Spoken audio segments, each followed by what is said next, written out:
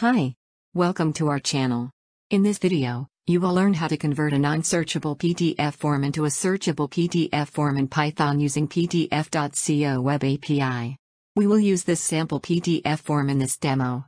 So, let's begin. First, let's install the request module. Type Python and pip install request in your command line.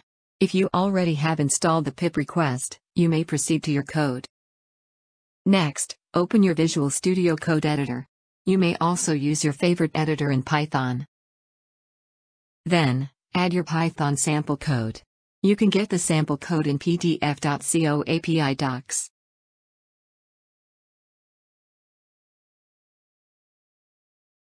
In line 5, add your API key.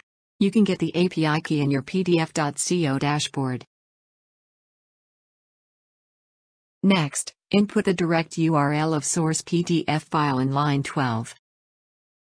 Then, type your desired output file name in line 20. After setting up the code, you may now run the program. Once the program was successful, the output file will be saved in result.pdf. Let's check the Python program folder to see the result.